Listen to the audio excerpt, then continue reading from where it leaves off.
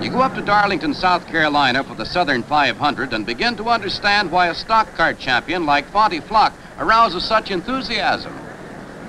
The point is, these men put ordinary cars through all the tricks in and out of the book.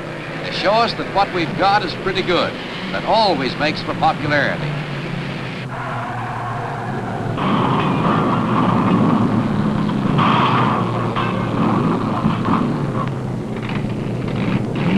Watch Dick Rathman in 120 pulling back into the race.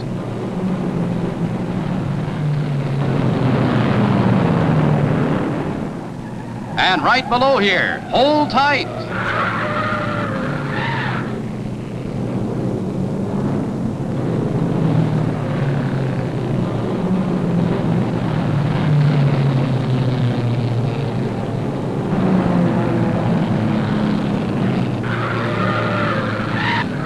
There's Rathman. He tried and tried again, but he's out this time for keeps.